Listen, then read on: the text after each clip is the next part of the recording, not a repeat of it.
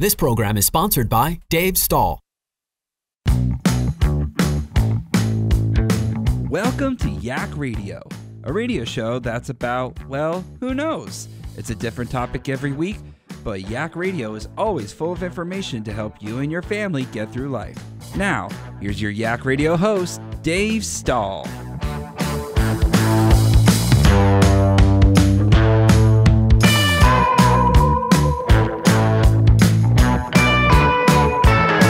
All right, folks, welcome to Yak Radio with Dave Stahl, FM 96.1 AM 1170.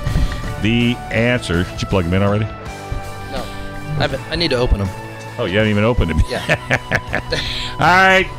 Y'all know who that is. What's up, San Diego? This is brought to you by San Diego Propane. If you're looking for propane in East County, nobody beats San Diego Propane.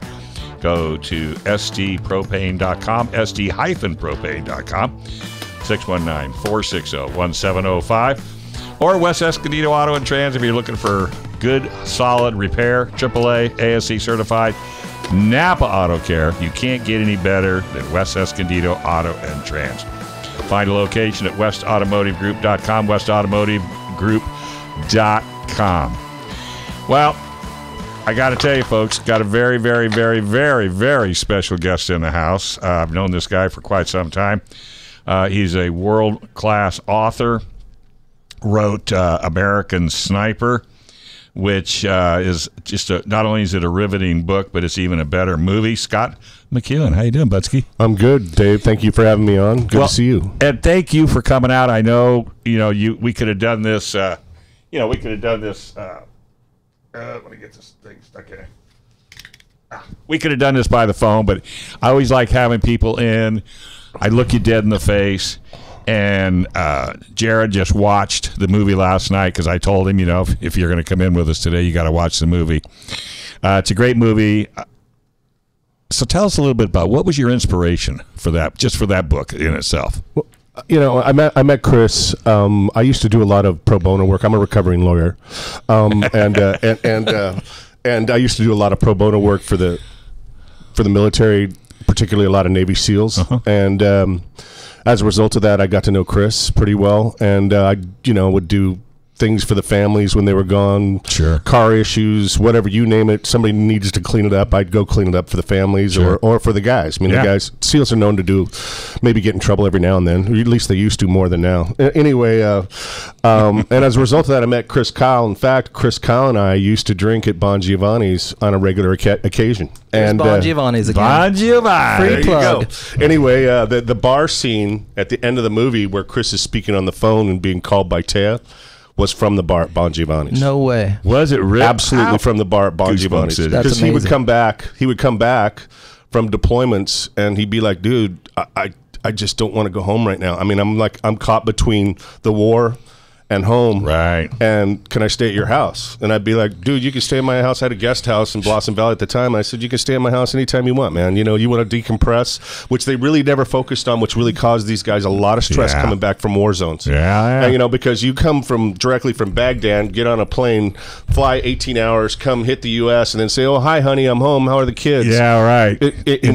When you've been outside the wire taking fire for the last 6 months, dude, it's not easy to do. No. And so these guys needed some decompression time, and I used to do a lot of decompressing with them and with Chris. We drank a few Coors Lights. Anyway, sure and shot a lot of guns. Anyway, so that was kind of it, and Bon Giovanni's was a big part of that. Yeah. And that's really the truth. That scene where he talks to Tay and says, "I'm back," was from that bar. That's incredible. I'm going to watch it again just to make sure I see Bon Giovanni's bar. Yep. I felt a little bad having not seen the film up to this point, but I'm actually glad because of how fresh it is and being more mature and able to notice these little things.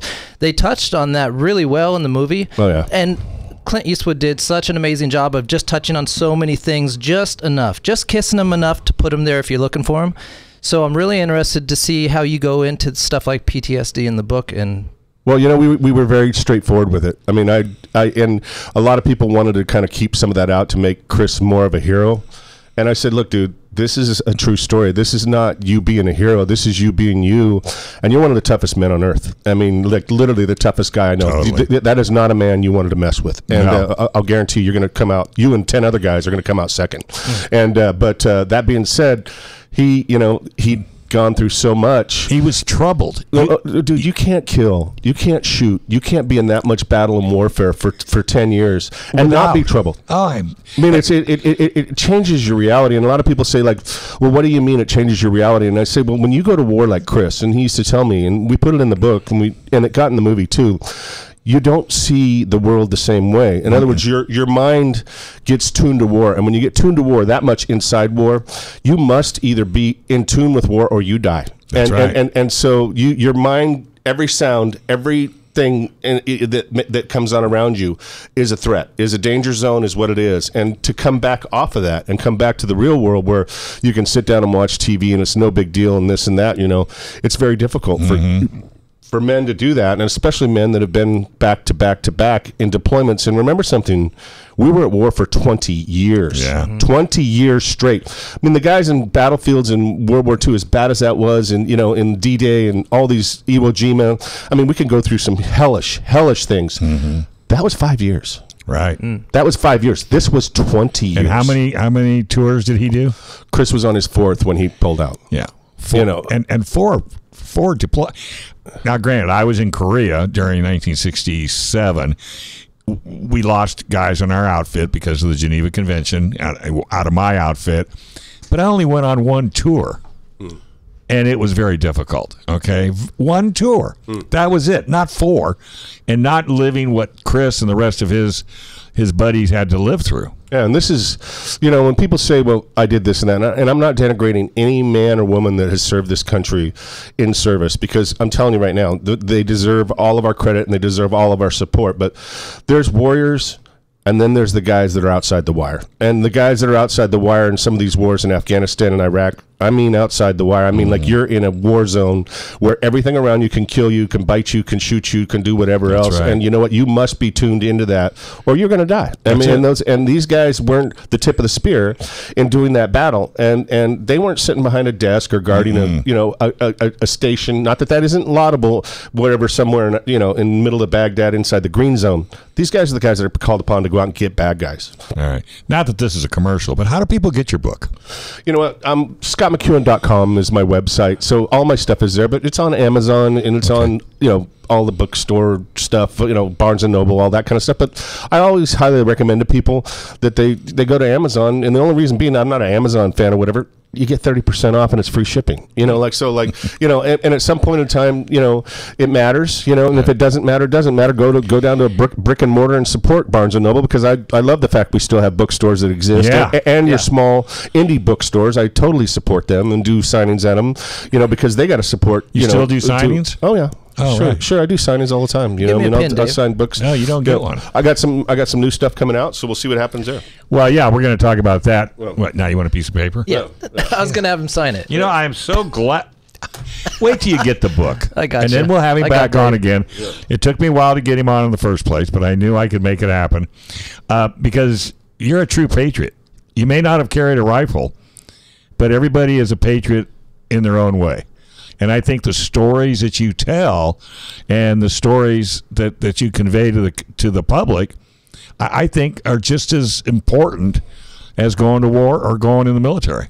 I think it's important that we support, and what I think my contribution is I'm steadfast in my support for people, even people that have troubles while they're back here.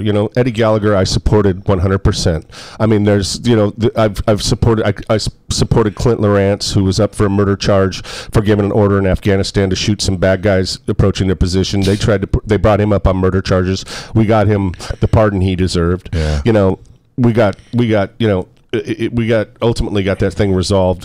How do those things happen? Yeah. Is it because people have never been in a war zone and they don't understand the situations these folks are under? You have a lot of people. For every soldier in the field, people got to understand, there's 3 to 5 administrators that are back in the back. Okay, so like for every guy that's and that's not even saying SEALs. I'm not talking tip of the spear. No. I'm just talking about Army, regular Army, whatever, Marines, whatever. For every soldier that's actually out there carrying that gun, you've got 3 to 5 people behind it that are second guessing what they do. Right. And that's the problem, is that it used to be they second guessed it in favor of the soldier, and now it's second guessing in favor of keeping their butt in whatever seat they're in, and or getting another star on that shoulder. Jesus. And you know what? And we've got far too many generals and far too few patents. Without a shadow of a doubt. All right, let's take a quick break. You're listening to Yak Radio with Dave Stahl. Special guest Scott McEWEN, author, works in the movie world, and is a true patriot. Right here on FM 96.1 AM 1170. The Answer.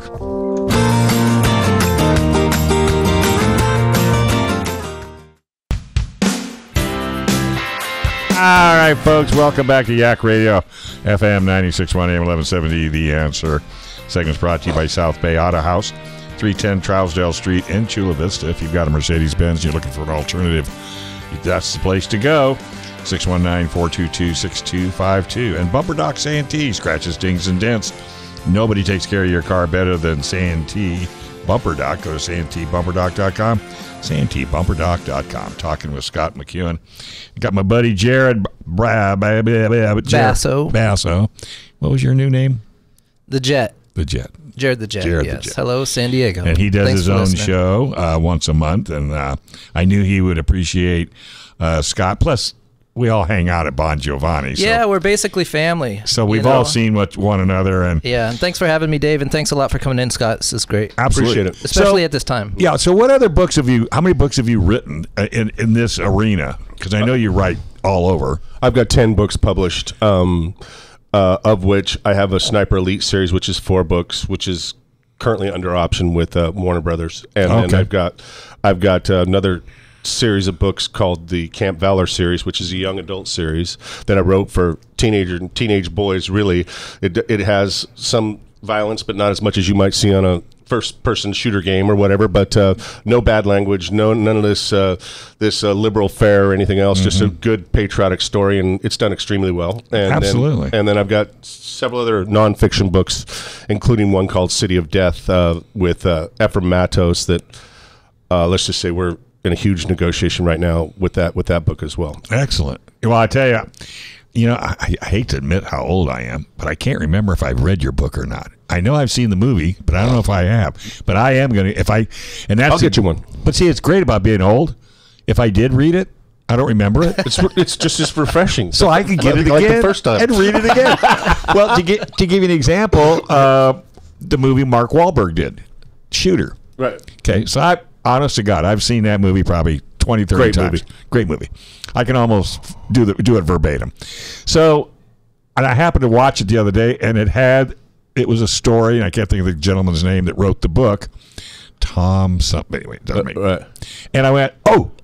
So I got the book and read the book. Now, I don't really like the way this guy writes, to be absolutely honest. He tells 2 stories side by side. Right. 3 pages is his story. Then the next 3 pages is his story. Then it all comes together at the end. Right. I'm too old for that. Yeah. It gets confusing. Yeah. But I did enjoy the book, and there was a lot of similarities. So I'm really looking forward to getting your book and reading it. And then I'll probably have you back in again because, like Jared, he hasn't read the book either. So he'll get him a book too. So we'll both read it. Because I always find it more enlightening when you've read the book, then you do the interview. I was so lucky too, just as an aside towards the movie, is in that book was originally, when Chris and I did it, our first choice was always Clint Eastwood to direct it. And that's why I went with the producer that we did go with, Mad Chance, with in Los Angeles, because he had done Space Cowboys with Clint Eastwood. Mm-hmm. And the guy was very honest, which is a very rarity in that town. And he said, look, I won't guarantee you Clint's going to do this, but I'll guarantee you he's going to read it. And he'll say, and everything else. And I said, good, and then Steven Spielberg picked it up and said, I want to direct this movie, and I'd chosen Jason Hall, had written the script, and I actually chose Jason over some other guys that had a bigger name, but I thought Jason had the mission and the vision. Anyway, long story short, Spielberg picked it up, and I was like, oh man, Spielberg's kind of a gun grabber. I don't know if, even as big as he is, I don't know if that's the right thing, whatever else. And he dropped it like 3 weeks later, and I get that phone call from Clint Eastwood. Scott, I said, I know who this is. You don't even have to say who this is. Nice. Would you say that's one of your feathers in your cap? Yeah, dude, I'm telling you, you get that phone call from Clint Eastwood, you're like, that's a pretty important phone call. It's like a call from Dave. You know exactly what it is. Almost as important. Right. Yeah. Well, and it's one of those kind of phone calls you don't even know if it's really him. You almost, his voice is so recognizable. Yeah, that's true. It's like he's like, hey, Scott, I just called. I got your number from Andrew. At Mad Chance, I like. Clint, thank you for calling. Yep. Are you going to direct it? He said yes. Oh my God! And awesome. It was such a. Did you see it as a suspenseful? Absolutely, from everything. The beginning to the end. So much. It had everything in it. Yeah, absolutely. So what do you got coming out? We got another book coming out in the Sniper Elite series with Simon & Schuster. They're back.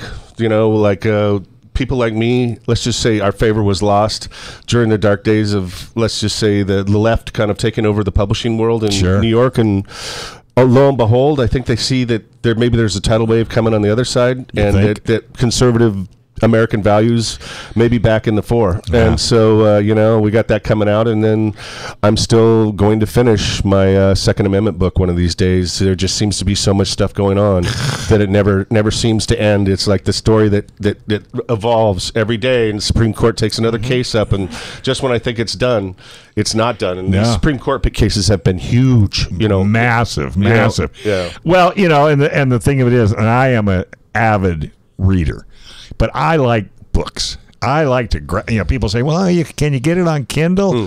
Who cares? I'm the same way. I want to sit down, like Jared will say, hey, Dave, you want to go to lunch? If I'm in the middle of a really good book, chances are no. Yeah. Because that's what I do. Everywhere I go, I'm known all around East County as the guy with the book. Because that's true. Because I dive into the book, and if it's well written, then I'm gone. I am gone for a good hour and a half. I'm the same way, man. I'll go back. Thomas Paine, 1776. Yeah. A Crisis in America. I picked that up and read that poem, and it brings me a lot of back. It just brings me right back to that attitude that this country's worth dying for, and it's worth stepping up and fighting for. And by gosh, we're about there again. Yeah. I got a question with your Benghazi book that I saw you had. Can you tell us a little bit about that? Yeah, the Benghazi book was written. I wrote that with another guy, really good writer. And I had some friends. Ty Woods was a friend of mine, and I was extremely upset when Ty was killed in Benghazi. And so I did a lot of deep diving and made a lot of phone calls and found out what a mess that really was, and how badly Hillary and Obama had really done on that, causing what I believe to be, or at least contributing to, the death of my friends and others that were involved in that incident there. There was things that could have been done and were not done. Sure. And, I just kind of dove into it, and it's kind of funny because I spoke to a pilot, and he flies out of Sigonella. And anyway, he gave me the scenario on how they could have got those fast movers over the top of Benghazi almost immediately with a hot pit stop in like Sicily, to refuel the planes and be on top of this well within the time frame that these guys needed help. And they chose not to do it because they wanted to say that this was a Arab Spring. It was all a success, and that everything was great after they killed Gaddafi and everything else, and so they did nothing. And as a result of that, we didn't get any fast movers or any air support whatsoever, and these guys had to fight it out for 13 hours. And the rest is history, and we've lost those men, but I felt like something needed to be said. And so I wrote that scene. I wrote that potential rescue scene, and they put it in the movie. I gave them permission to put it in the movie. Sure. Because I said, look, dude, you can do that. No problem. Do you go into any of the reason that they did go in after Gaddafi and some of those side stories? Or is it all focused on Benghazi? It was all part of this whole vision that Obama had, that he was going to clean up the whole Middle East, and it was all going to be a la-la fairyland, and the Arab Spring and all their crap that they thought they were going to do. Right. And they had no idea. Once you get rid of one despot in the Middle East, another takes his place, or it becomes complete chaos. Benghazi now, they have slaves being sold in the street. It is a fifth world country, akin to what it was in the literally before the Western world, because they literally have slaves being sold in the street in Benghazi right now. And you never hear a word. Never hear a word. Right, it's all gone. That's the state of chaos. And if you really look at it, ever since World War II, we've never won a war since. Yeah. No, they don't have the resolve to do it. They don't have the they resolve. really don't. And sometimes the best thing you can do, and like as much as I feel for the situation that's going on with the Arabs and the Israelis right now in the Strip, Netanyahu is right. You either win or you don't win, and that's the way it is. And and he knows, he's been through enough in history, and he doesn't care anymore. I mean, the man's gone too far, in history to care what the left wants to make him think. He needs to make sure that a message is sent. You do this to my people, I will do this to your people. That's exactly right. I totally 100%. And I think one of the best comments ever made by Donald Trump was when he showed a photo of the guy's house, and he goes, "What's that?" He says, "You touch one hair on any of our Americans' heads, here's a picture of your house." Look at the Taliban. Yeah, he told the Taliban on our withdrawal from Afghanistan. He said, "We're going to withdraw, whatever," and then Joe takes over, and all these people get killed, and all this mess happens and everything else. During the time between when he said we are going to leave, and they did an agreement to say we're going to leave within this period of time in Afghanistan. We've been there for 20 years. We're not going to change that mess, and they were right for doing it, I think. I agree. And then look what happens when Joe takes over. The place becomes complete chaos. Right. Because he has no strength. Exactly. I have nothing personally against the man. He should have never been in the position he was in. He doesn't. If you look at his history of being in politics, he never made the right foreign decisions. Yeah, never. Everything he's done has been bad. And the thing is too is you got to wonder what the severance golden parachute is right now for him and Jill and Hunter and the rest of them. I'd like to read that one because I'm telling you, it involves a pardon or two, and it involves hundreds, if not billions, of dollars. Right. Interesting. That's what's been being negotiated over the last few days. I totally agree. I totally agree because that man is not going to walk away because it's so insane what's going on. I think now who's gonna take his place? Well, we were just talking about that. To me, I predicted this over 2 years ago. I said this was going to happen over 2 years ago, and I made another prediction too. Okay, I'm writing this down. Michelle Obama is going to step up to the plate. She's going to be the final boss, huh? This is what's going to happen. They're going to go to an open convention right now in Chicago, and they're going to burn that place down. And I mean, when I say burn that down, it's going to make 1968 look like a party game fair. Yeah. Anyway, so and by the end, when the chaos ends, maybe Kamala stays on the ticket. I don't know, but I think we're going to have something with directly lines to the Obama camp, which is as direct as you can get as the wife, right? And something clean where they can come in and say, "Oh, it's all new now. It's all good. Vote for us. We cleaned this whole thing up." Right. After they've done a coup d'etat of essentially their elected primary winner and basically forced him out of office. But I don't think she will be. I mean, yeah, she'll be the president, but she'll be the president just like Biden's the president. She won't make any decisions. Who do you think's been running this whole show? That's what I'm saying. Who do you think's been running this whole show from day one? So it's not going to be difficult. And even though she keeps saying, "Oh no, I'm not. No, I don't want to be president." But well, I predicted this would happen 2 years ago. I can't guarantee you that Michelle is going to step into this thing or not, but I will guarantee you this: that whatever it is, it'll be controlled by Obama and the rest of these billionaires and the George Soroses of the world, and they'll make sure that they've got that kind of control over Kamala. But I'm telling you right now, the woman is brain dead. I mean, she's been bad since she's been here in California. She's proven it time and time again. Oh, yeah. And whether they're going to make that the useful stooge at the top or not, maybe she's made a deal with them. I don't know, or maybe she can make a deal with them. I don't know, but I'm telling you right now, the thing that's coming from behind, I believe, is coming from Obama. I agree. I agree with that 1,000%. All right, let's take a quick break. When we come back, there's a whole lot more right here on Yak Radio with Dave Stahl on FM 96.1 AM 1170. The Answer.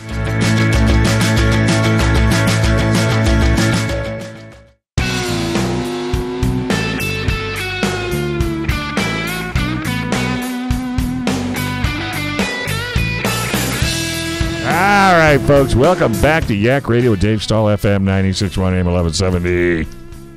The Answer. We got Scott McEWEN in the house, and we got Jared Basso. He is Speed again? What else? Racer? What the hell is your name? Jared the Jet. Jared the Jet. Gotta get a T-shirt. Yeah, I know. I gotta put it on my forehead. Jared the Jet. We gotta work on that. Hello again, San Diego. Scott, if you don't know, Scott McEWEN, he's a local San Diegan. He's got 10 books out there. Just go scottmcewen.com. It'll give you a list of all the books. Every one of them is going to be an amazing read. How many pages, roughly, per book? Somewhere between 300 and 400. Okay, I could do that. Yeah. I hate these 1,500 pages. They have the ones with the big writing too. Oh, I like that. Good. Did you see that book by Roger Stone? Yeah. Dude, do you know how long that took me to read that? Oh, I know. And I gave it to Joe Bongiovanni 6 months ago. And I still haven't got it back. Well, there you go. Never give them away. Well, no, I've got my sticker in it. I know. I saw it holding the door open to the bathroom at the restaurant. That's probably right. Yeah. Well, I think there's just too many pages for that book. Yeah. How do you take a story like that and condense it into 300 and 400 words? No kidding. Isn't that difficult? One of the I used to love the critics because I would get critical responses, all the time. One time, a HuffPost, an AOL one, said, she comes in and she's like, "Yeah, hear another war story from you right wing guys, this and that." And I looked at her and I said, "Did you read it? I'm just asking, did you read it? Did you read the book? Could you tell me something about the book?" "Well, no, as a matter of fact, I didn't." I said, "Well, how do you critique a book that you haven't read?" You haven't even read. That sounds like a Trump hater, actually. Yeah. And I said, I'll take a shot, from somebody. And she comes back and she's like, "Well, first of all, I'm not sure if this book is pro-war or anti-war." I said, "Well, then you read it." I said, and then she said, "And second of all, it's like somebody came up and put a mic on the bar, opened up a beer, and about 20 beers later, you guys were done with the interview." And I said, "Now you got it. You got exactly what happened. You been about Giovanni's." I like that. Well, it's funny. I bring that up about reading a book. I don't know if you know a gentleman by the name of Jim Wangers. He was the godfather of the Pontiac GTO. Lived in North County. Just an articulate man. He could sit there like you, and I could just not say a word, and he just goes on and on and on and on. So I got his book, and I read the first 20 pages. I'd never interviewed anybody off of a book. Okay, right. I go, how hard could this be? I'm Mr. Ad-lib anyway. Right. Biggest mistake I ever made in my whole life. Biggest mistake. So from that day forward, I never did it again. Right. I make sure I read that book cover to cover. But just to blow on myself here just a little bit, he sent me a letter, and he says, out of all the interviews I've ever done, yours was the best I've ever done. That's and cool. Signed it. And I was blown away, but I didn't know what he was talking about. So I called him up. I go, "Jim, I appreciate it. It's hanging on the wall right now, but I don't understand it." He says, "You let me talk. Yeah. You let me tell my story. You didn't interrupt. You didn't walk on me. You let me talk until we went to break." And I've tried to be that way. That's why I'm trying to instill in Jared. This is the way to do it. The personality, obviously, the personality that you bring to the show is why the people listen to your show or watch your show or whatever else. But the real personality that you want to bring during that show is whatever guest you're bringing in. Yeah. To bring a little bit of that life to your readers or your listeners or whoever else. And that's the way I like to write as well. It's not about me. I'm merely a scribe at the Battle of Carthage. It is about describing the thoughts, the feelings, the beliefs, the moves of the man that is, in Chris Kyle's case, and a legend. You're right. A legend.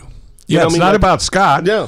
No. I mean, you basically put that person in front of the audience, and for good or bad, you got to, because they will admit that nobody is perfect, and there was days when they had bad days, and so, but it's that combination of things where you show the true personality of the person that I believe makes for good writing. Right. Exactly. Absolutely.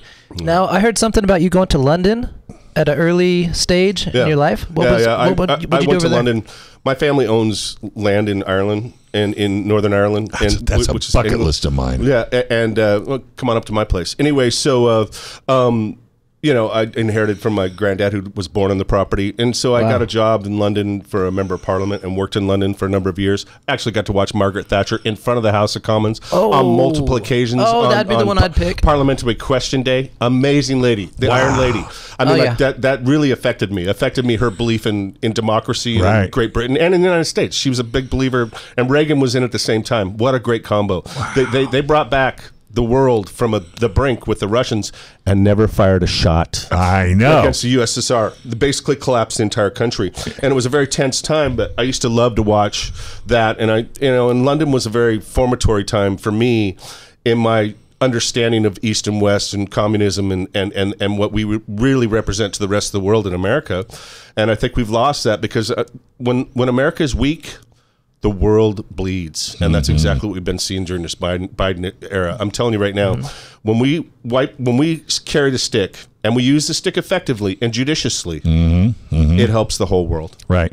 You may not like the message, but you're going to love the results. Right. I was telling my wife this morning at breakfast, I said, I just don't understand all these people that are for Biden, how they're living their lives with gas prices and food prices and all these people coming across the border. And I mean, I just don't understand how they could say that he's done a phenomenal job and I want to vote him in again. And it's such a stark change time-wise. I have never in my life seen such a black and white change in 3 years. Dave, I mean, it was like one day you woke up and the whole world went to hell in a handbasket. I know. And the border got opened and you got 12 million people coming in. You got crime going up. You got gas doubling. You know, you've got all these bad things. You got food prices doubling, rents doubling, all these things going to hell in a handbasket. And the left is okay with it. And they're okay with it. They're like, that's all good.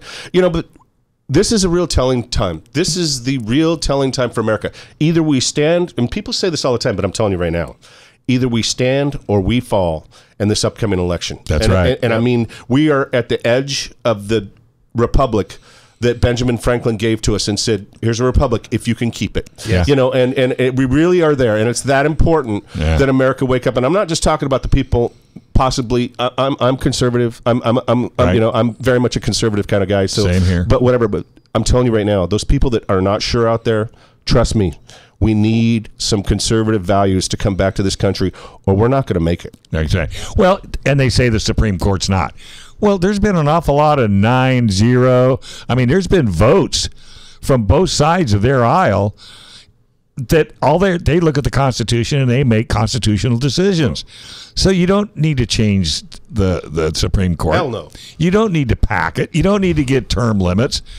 You don't need to do a coup d'etat right before your Democratic convention. No. You don't need to do that. No. You know, you could actually follow what we've done for the last 230 years and probably have a pretty darn good country, because you know what? We've created more democracy. We've created more democracies on the face of this planet, more wealth, more good things, and more values, I believe, than any other country in the history of the world. Without a shadow of a doubt. And we've got to get back to voter ID. We got to get back to, you know, we got to get back to, because you don't have any joy in voting right now, because you don't know if it's going to get counted, and you don't know how many votes are going to come in that are not counted and they're illegal. You know, to vote, you talk to anybody that comes to the United States legally, that's one of the gold ideas of being an American. You get to vote. And paper ballots. Counts. Paper ballots, too, is a big thing that Trump talks about. Right. I think that's a big thing, because that big shutdown we had the other day from CrowdStrike, right? Everything went down. Well, CrowdStrike's in the election machines. Sure. Like, they have something to do with the votes. And ever since I saw an election machine, I was like, well, that's going to be fraud. Yeah. Well, it's so funny. I was listening to Fox and driving around, and they were talking about the debacle. So they went to break, and it was a CrowdStrike commercial. And they were oh, well, we're here, we're going to do that.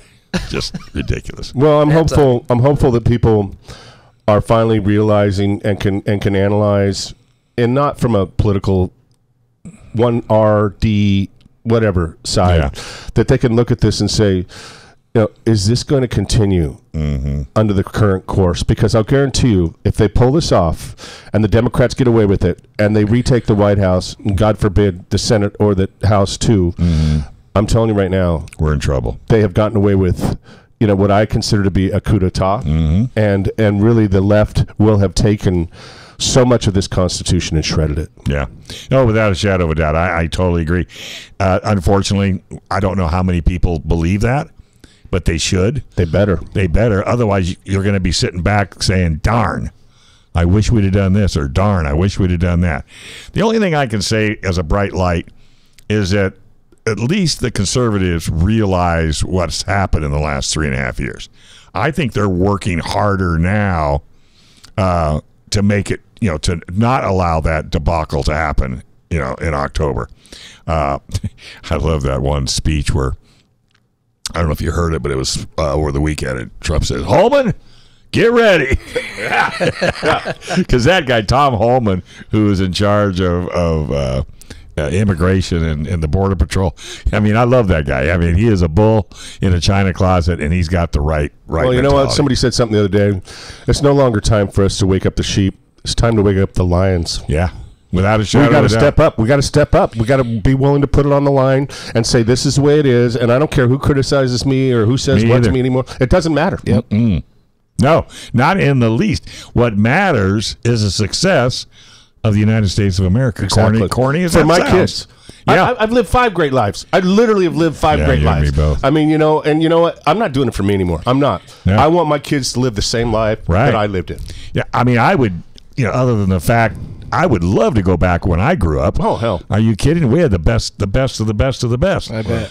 I just had a show on before you guys called the Rad Movement, where all of the TV stations won't cover this, where she goes and finds. I listened in.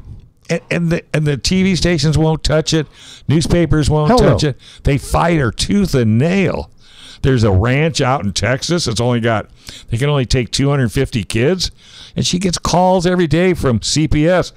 You got to help this kid out. You got to get him into the ranch. Why don't we have a ranch here? Why don't we have a ranch in Nevada? Why don't we have a ranch in Colorado?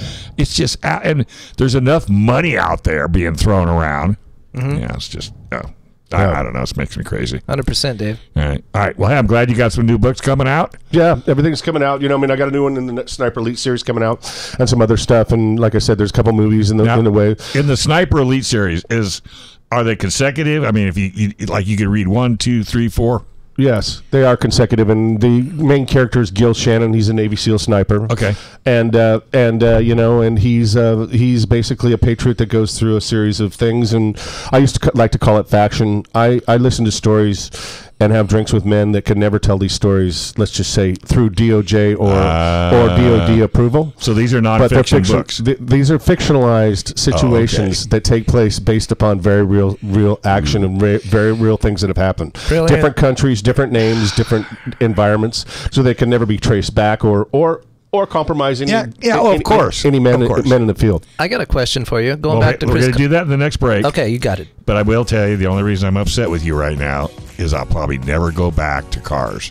My last book I'm reading is A History of Motocross, and now I got to read the whole series. He's got 10 books I got 10 books to read. There you go. I think I'll donate my car and motorcycle books to some car shows because I can't get back. I mean, I just can't get back. This is Yak Radio, Dave Stahl, FM 96.1 AM 1170, The Answer.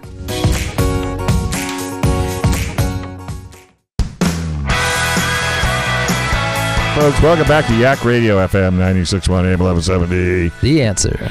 I should have made this a 2-hour show. I know. 2.5, 3. But hey, what was I going to do? This segment is brought to you by San Diego Gear and Axle. If you got any kind of undercarriage issues, you can't beat San Diego Gear and Axle. Go to sdgearaxle.com, sdgearaxle.com, and John's Automotive Import Repair in La Mesa, 7447 University Avenue. Go to John's with an S, San Diego Auto Repair, Napa Auto Care, ASC certified, AAA approved. All right, ask your question, and then we're going to talk a little bit about a weekend at Bernie's. Okay, sounds good. Real quick, I did want to remind everybody that Scott's book turned movie won an Academy Award. Oh. And I had a quick question, Scott, on the Punisher logo that appears in the movie on the Hummers quite a bit, because that Punisher logo has made a emergence in certain circles with Trump's fan base since he started running. And I was curious if you could tell us anything behind that symbolism. Yeah, the Punisher logo was something they did at SEAL Team 3 Charlie, which was Cadillac, whatever, Chris's division and guys he deployed with in Iraq. And they just brought it because essentially the opposition was doing terrorist moves, almost like gang-like moves within Iraq where they were operating. So when they were brought in to take care of whatever the bad guys were, they would put the logo on and paint it on the area and paint it on their gear and basically say, you were chosen to receive the wrath of us. And if you do it again, we're coming back. And it's almost like it's a weird thing because you're dealing with Medinas and small towns and the Anbar province and stuff like that. And so basically they were saying, look, you know, we're coming back if it doesn't happen. And so it's almost like a tagging thing. Awesome. It's weird as it sounds. And then ultimately Marvel gave that logo to, or I should say licensed that logo to the movie and to the gear. Wow. I didn't think about that. That's rad, yeah. All right, so the gorilla in the room, the assassination attempt on Donald J. Trump. What's your feelings on that? Okay, you know, and I want to start this by saying Dan Bongino was interviewed by Russell the other day, Bran, and I thought it was a very good statement Dan made because he's a former Secret Service agent. Right. He's extremely upset, and I know Dan personally, and I totally respect him. And he said, look, I'm not going to go into the world of what I don't know. I'm going to stick with what I do know for now, and I know that the research and what actually happened is going on. But things are not explained even closely to what the reality is as we currently speak. Now, the question is, how quickly will we get that reality, and how quickly will the truth come out? But we do know this. At best, this is the most incompetent DEI crap show, and I didn't use the other word because we're on radio, that we have ever witnessed from any agency of the United States, let alone the Secret Service protecting the former president and likely to be the next president of the United States. Absolute, complete, 100% incompetence at best. Now, if you go to the other end of that spectrum, at worst, we have something that's operating that is even more sinister. I don't know what to say, but you and I both listened to that audio of those guns. The guns that were supposedly used in this operation are not being explained as we speak. In other words, there's something going on out there that does not provide an explanation for the 8 shots followed by the kill shot, which probably did come from the Secret Service detail, you know, which it was at 130 yards. I make that shot blind, drunk, and with my eyes closed. You know, so you know, like, come on, man. 130 yards, you got a shooter inside that perimeter with a high-powered weapon, and you're not able to cover that. I mean, come on. You know, I mean, like, you know, and so number one, we have a complete breach of security inside the president's detail. And it must be rectified immediately. I have been concerned for some time and actually sent resources to Robert Kennedy Jr. I don't back Robert Kennedy Jr. per se politically. What I do back is the fact that his dad was killed for this country, as well as his uncle. And they have refused to give him Secret Service protection. This is the son of RFK that was killed for this country, and his father is John F. Kennedy. You know, and so like is up with that? Because they want him dead. I mean, I have no other conclusion that I can draw. You know, that you know, because if Hunter gets Secret Service protection, which he probably has 3 agents assigned to him specifically, you know, why can't we give something to RFK Jr., who this country owes a debt of service to? Absolutely. You know, at the end of the day, you know, whether I agree with him politically or not, the man deserves protection, and so does his family. Now, let's just say I sent some resources in his direction, and what he did with those resources as far as men that I know that can be trusted, I think right now, and I've sent this message through channels that used to be with SEAL Team 6 as well, that Donald J. Trump should hire his own specific security detail to direct. I'm not saying the Secret Service can't do canvassing, can't go out, can't be manpower there, to direct the right actions to protect his life. I think anything else would be totally irresponsible. And if he wanted the money for it, I'd be willing to chip in. And I'll guarantee you there's millions of other Americans who'd be in the same position. Absolutely. Without a shadow of a doubt. That's what should be done right now. Right now. You know, because I'm telling you, I don't trust them. I don't trust the competence of this DEI agency. I don't trust these women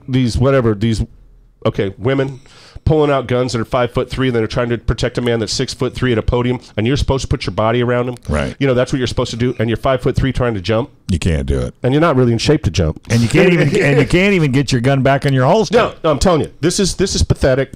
It's absolutely pathetic. And you know, and America should be shocked and saddened and pissed off. So, do you think the Secret Service, head of Secret Service, will appear Monday? And what will you hear? I bet no, especially given the political climate that we're in right now. I mean, Mayorkas could give a whatever. Yeah.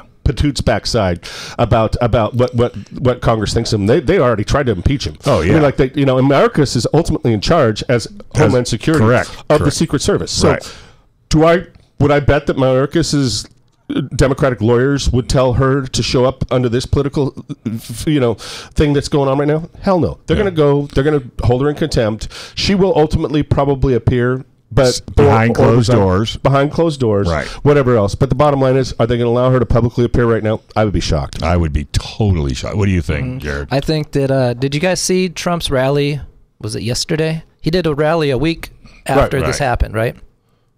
And he must have did something because they were confident to put him out there. It was in a building, but the roar of the crowd, I know this isn't right on with what you guys were talking about, but it was incredible. I mean, what this whole thing has done to this movement, there's so many levels to it. Yeah. Well, I think it's first they tried this, that didn't get him out. Then they tried that didn't get him out. And this was inevitable.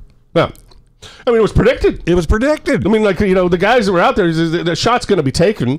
Like the question is where it's coming from and how many people are shooting. Yeah. But it was everybody knew that they had to get him out this way, or try to, and I think and I'm not a real religious man, but I have to believe that somebody whispered at the air and said, you know what, I'm going to move that bullet 1 centimeter, 1 centimeter away from his brain, and make him turn to the right. I'm right. I'm on the same page with you, and I'll tell you how eerie it was. I was watching that rally. I was too, and I just started to get just a real weird feeling before the shot was fired. I just really was. I'm going to be dead honest with you. Not a premonition. I don't know what it was, but I just was not. And bang, it happened. But I think, by the grace of God. And did it change him? Yeah, I think it changed him.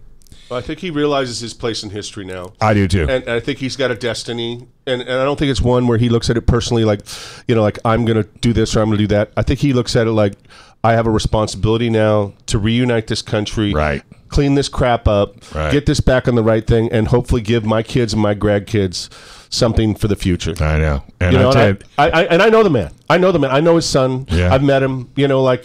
I mean, a guy that wrote a book with Ryan Zinke was his Secretary of the Interior. Yeah, come on. So, I know the people that are his counselors. Come on, flip your phone out. Get him to call in. It's okay. We got some more time. I've got Clint Eastwood and Bradley Cooper's number in there too. Well, let's do that too. Bradley did such an amazing job in that movie. Are you kidding me? I know.